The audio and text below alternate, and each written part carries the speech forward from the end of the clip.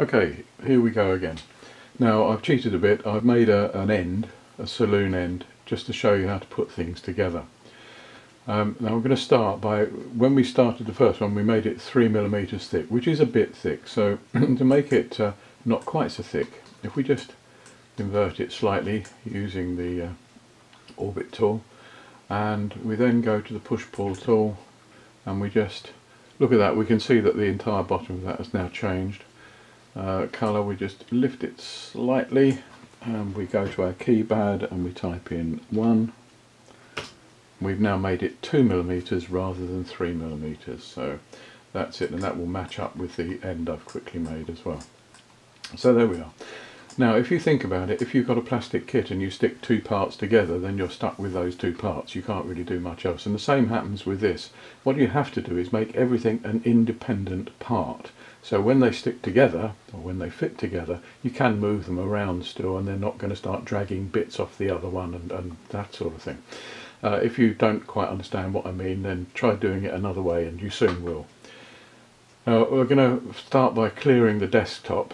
We want to get rid of all the guidelines because they just get in the way. So if we go up to Edit in the top left hand corner, look at the drop down and you find one that says Delete Guides. So we just delete the guides, and there we are. It's a nice clean worktop. Now let's select the side first, because we need to stand the side up, because at the moment it's just lying flat on our worktop. So we need to select it. So treble click or thereabouts until everything is blue on that particular one. Now we're going to make that into a group, and it's important that you make these things into a group. That stops the sort of welding together permanently. So right click on it and you'll see along there it says make group. Not make component, but make group. And you do that and there we are. Now it's got a blue line all the way around it. If we deselect it and we go back and select it again, it comes up straight as a group. We want to do the same with the end, and all I've done with that end is made it exactly the way I made the other one. I've inset the door slightly, I've inset a door panel, I've put two windows in it, and I've put a ticket collection box on it. And I've left one side blank, that would go behind the stairs.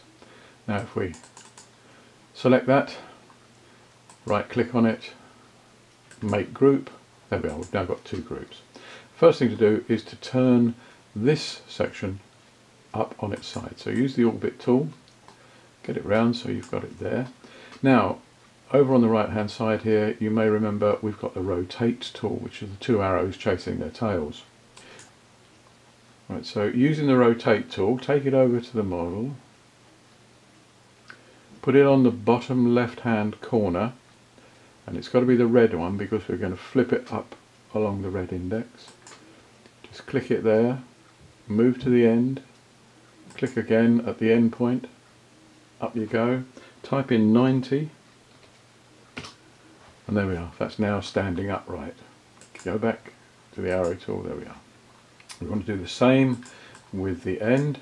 So once again, select the rotate tool, bottom left hand corner, one click, click on the end, up we go, type in 90. Great, there we go. So now we've got both bits standing up, but we want one piece at right angles, don't we? So if we want the end piece at a right angle, so again we go to the rotate tool, and this time it will be along the blue axis. Click on one end, click on the other, 90, there you go. Right, so I think that is perhaps not quite self-explanatory, but I hope you get the idea. So now we've got these two pieces. Now all we've got to do is put them together. But we're going to need two ends. Now the other end is going to have to be reversed, isn't it? Because obviously you can't have the blank end where passengers get on. So what we do is we can duplicate this much the same way you duplicate anything. Control C once you've selected it, Control V, and you'll find a little cross comes up, and there we have the other part.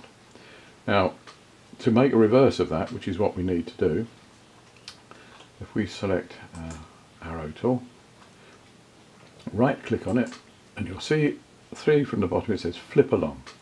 So what we want to do is to flip it along the axis. Now I always have a problem with this because I can never work out which axis it should be flipped along, but I think it's the blue one. So if we click on blue, that's turned it round, so we're now looking at the back of it. But you still see, if we put that at the other end, we're still going to have the blank wall next to where the passengers get on.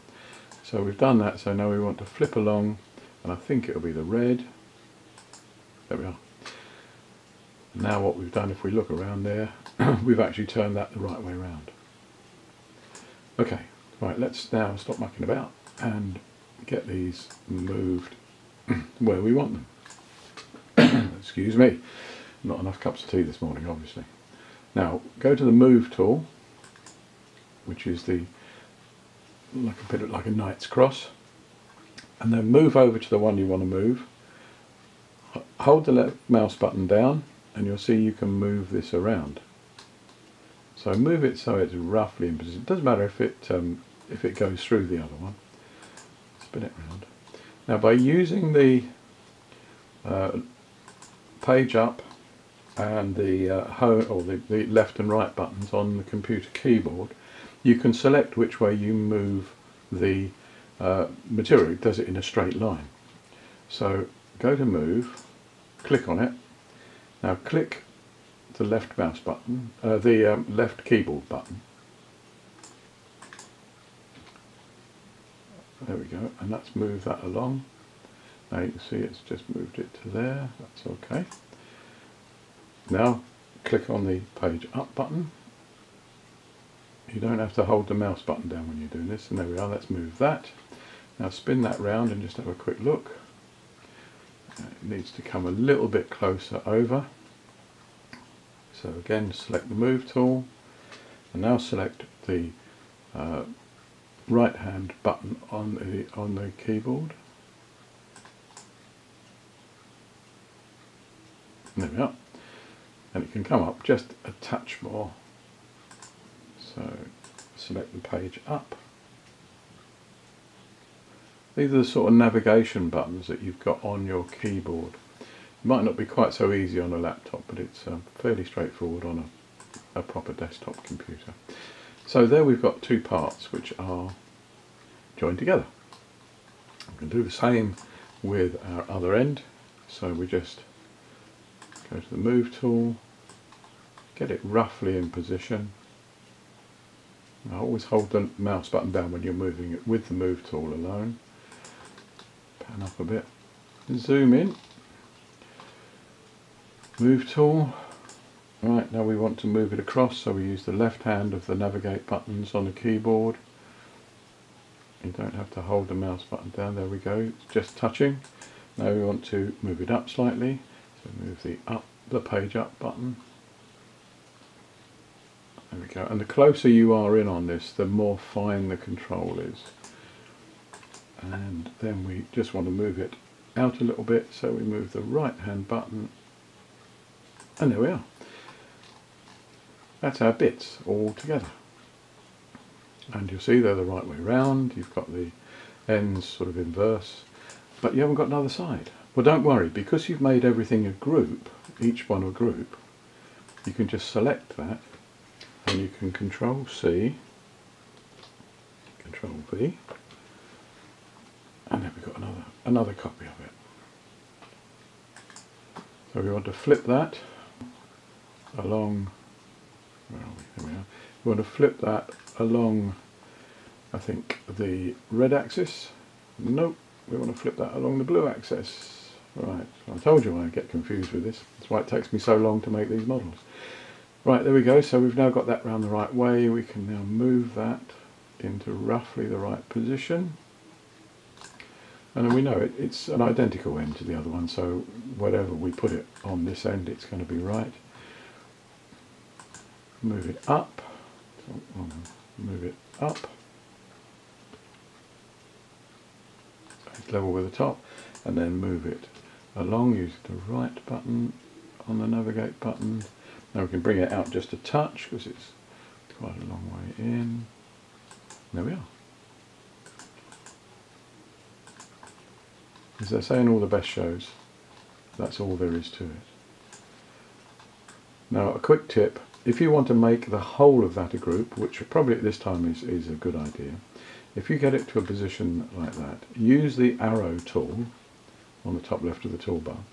Just take that arrow tool right around, just drag a little box around it.